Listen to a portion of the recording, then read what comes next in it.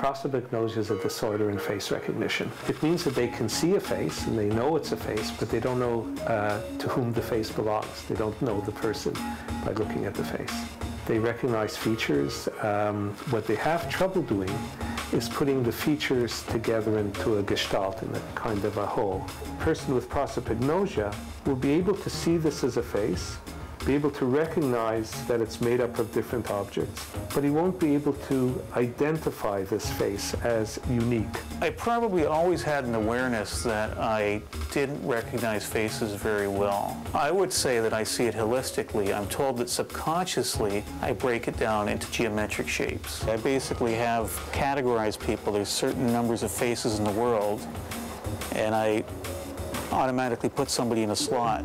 There would be middle-aged, balding man, slim, attractive, dark-haired women. I group them together and automatically put them in one area. No one really knew about developmental prosopagnosia until about 20 years ago. These individuals have difficulty recognizing faces from the time they're born. Well, there is my cousin's wife, who I've known for 25 years, and at a family function I had no idea who she was. Can you recognize yourself in a mirror?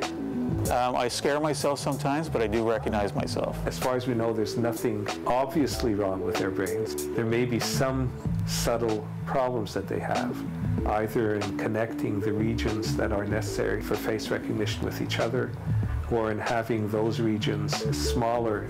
Growing up, I was best friends with two little twins that no one in the neighborhood could tell apart, except me.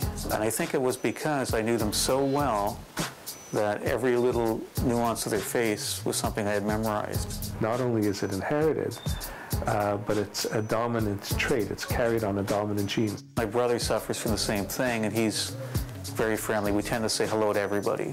Do you think that your sense of a good-looking woman is the same as your male friend's sense? Yes. You've done some research on this? Well, I just know it's not different than, most of the other men that I know. What makes a face easier to recognize for you? If it was very distinctive, not even a clue who that would be. Penelope Cruz. Oh, really? See, if I saw Penelope Cruz, I would look for the nose. Okay. And because that's head-on, you can't tell. I know she has a big nose. I'm sure she'd be pretty pissed you just said that. I know she would be, but sorry, it's true. So if you saw your wife's face cut out of a magazine, you would know it was hers? Maybe. Maybe. Perhaps if it was out of context, I might have a problem with it. If I was to leave and to come back with another woman, do you think you could distinguish my face from hers? Absolutely. Let's test it out. Bring it on.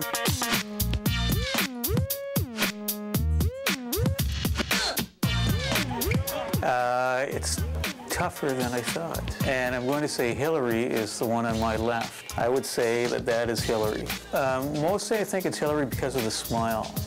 And I think I remember the smile. You're wrong, Jeff. I can't believe it. I'm so sorry. I can't believe it. Oh. Are you a normal guy? I would say I'm a normal guy. So this is just something you've learned to cope with? It's something I've pretty well learned to laugh off. For somebody who can't recognize faces, you've definitely chosen a very interesting profession. True, in retrospect, yes. Okay, you're a photographer. I'm a photographer, photojournalist, have been for years, and I'm the photo editor of the National Post. You were really busting that guy up. Well, he can handle it. He can handle it. Yeah. Hilary Doyle. I know you watch that piece and it's kind of like, wow, that's interesting, but there's more to it for a lot of people.